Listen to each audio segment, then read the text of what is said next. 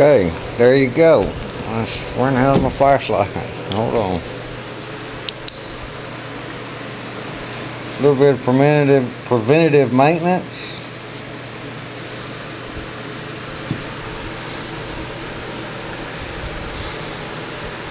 You're good.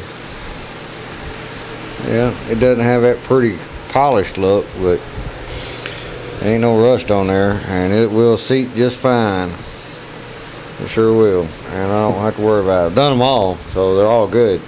Now, let me lube it up, and I'll put it all back together, and we're done with that. And now, then we'll be ready to assemble. We can put the lifters in, the push rod guides, the head gasket, the head, and get it torqued down.